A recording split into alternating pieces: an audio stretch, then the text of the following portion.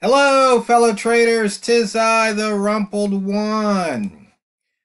It is Sunday, March the 18th, the year 2018. Let's talk trading, weekly open and gap. Of course, before we talk trading, we talk money and risk management. Once again, risk is simply how much money or the percent of your portfolio you are willing to lose on a trade. Because when you enter a trade, you don't know if you're going to win or if you're going to lose. So you have to determine ahead of time, because that's one of the things you can control is how much you lose per trade. You can also control your position size. Very important. Okay, here we go. We've got a lot of gaps. Look at all of these gaps. A lot of these pairs gapped up.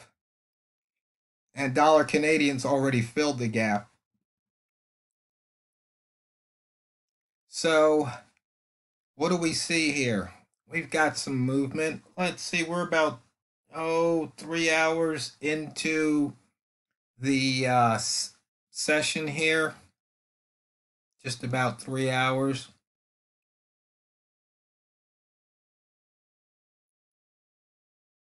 And as you can see, we've had some movement on the euro pairs, some movement on the pound pairs. New Zealand's pretty quiet. About the usual movement on a Sunday/Monday. Looking at the daily chart, you can see here, there's really not much to see at the time. You can see it tried to hit 131 but failed by a few pips. It might try for a second push here. And the buy zone, just no action. Once again, at this time of day, you don't trade, or this session, you don't trade dollar Canadian. That just doesn't make sense. Here we go. Once again, early into the trading week, we don't have a rat zone trade. And we can look here. Let's shift out. You can see here we can go for the pivot fade. We're at 93. The pivot's at 78. We can pick up a few pips, trying to see if we can get that pivot fade on the daily pivot. Price action. Right now, we don't really have much price action. We're just getting into the day. There's not really much going on. You can see here the 5 lines. We haven't crossed the line yet. We just about touched it, but we'll see. We can take the candle color at the line, the H1 candle color.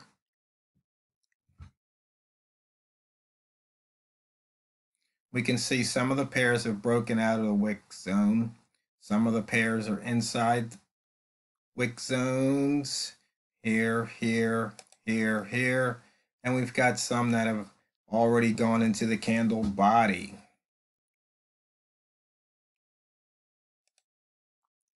And here we see once again the wick zone. And we can see the holo zone.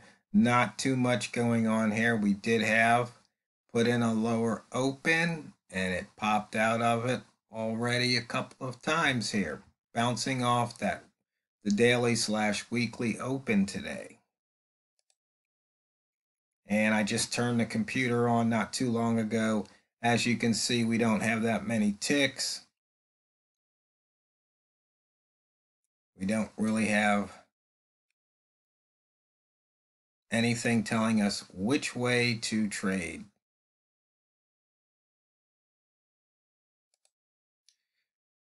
And as always, we know it's not what you trade, it's how you trade it. But let's go back a few, and I'm trying to remember if there were some questions out there. Somebody was asking, I think it had to do with the trade management, the risk management, where to set the stop loss, what happens if you set the stop loss at 10 and you're only taking 2 or 3 pips? I get that question a lot. And I think what traders are doing is they're trying to look for a guarantee. Trading is one of those endeavors where we can't guarantee the next move. We can't. I mean, nobody would be so foolish to risk their life or bet the farm that the next tick's going to be up or down. I mean, they're just really not that silly, or that it's going to move 10 pips down before it moves 10 pips up. I mean, it would just be a crazy bet. It's just not sensible to do it. That being said, you see, over 100 trades, there might be a slight edge there. And so you take the 100 trades, and hopefully at the end of those 100 trades, you'll be up rather than down. So rather than narrowing in on just that single trade, step back, zoom out, and look at what you're doing. Look at the edge. Look at how many pips that you really have the potential to make when you trade one of these methods. Because see, my methods that I've put out here, they're pretty much all statistically based. I mean, the buy zone is statistically based on the average range, or actually the frequency distribution of the range. We know that dollar Canadian is either going to go up here or out here, or possibly both over this day. I mean, that's something I might bet the ranch on. Do I really think that dollar Canadian's not going to have a bigger range than 20 over the day? I mean, it's possible. I mean, how often does that happen? Almost never. So, I mean, that's a pretty safe bet. And that's where the buy zone method gives you the edge. You know, the rat zone, we know at the end of the day, chances are that the tail and the upper wick, the lower wick and upper wick, are probably going to be greater than 20. It's just the way it plays out. Now, I haven't run the statistics on dollar Canadian. Maybe for dollar Canadian, it's 18, maybe it's 17, maybe it's as low as 12. But once you lock in that number, you run the frequency distribution, then you know where to set these zones, so you know where to enter. So you have the best chance of making a profit. But once again, it's not guaranteed. You know, it might be a day or two where, you know what, it just keeps slamming new highs or slamming new lows. But see, we're not really looking for a guarantee. We're looking for an edge over 100 trades or more. We're not just looking for that onesie, twosie.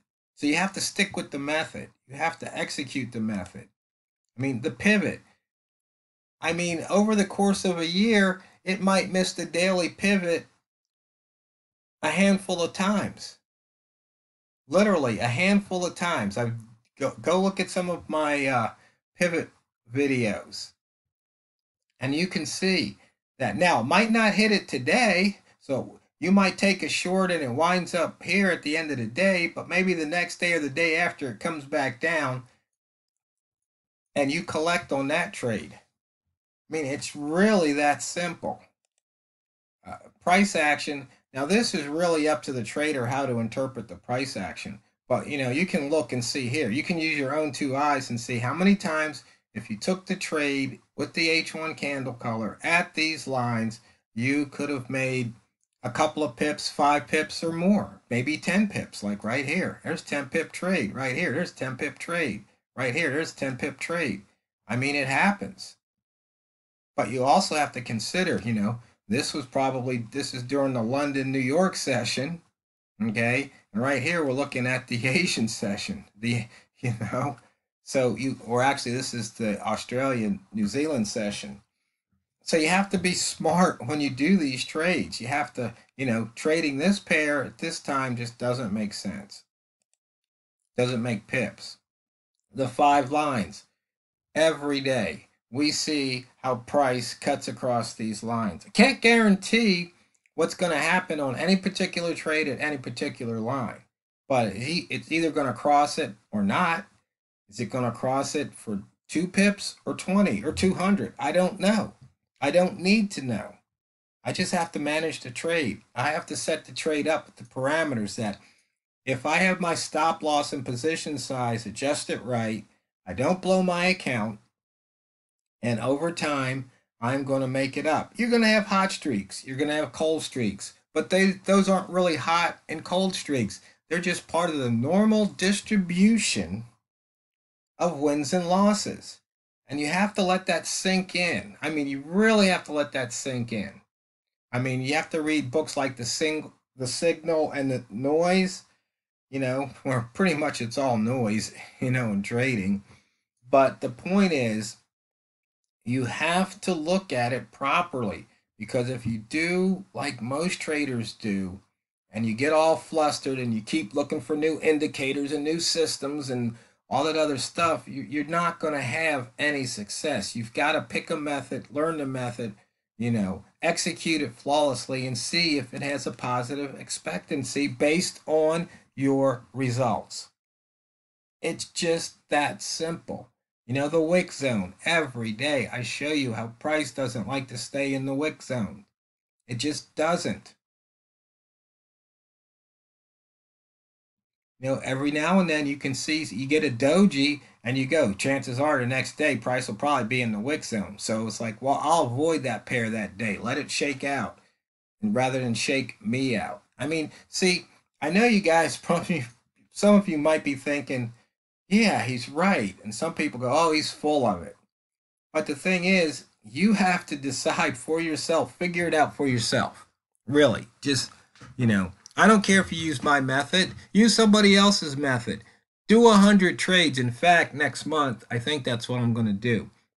I'm going to use somebody else's method and try and get maybe 100 trades in, or so many trades, signals we get in a month, and we'll just follow it, and we'll see if the system's any good or not. I mean, see, I'll take me out of the equation. So in other words, it's not my system, not my stats, not anything me, other than I just have to learn the system, execute the system the way it was presented. And let's see if it makes money or not.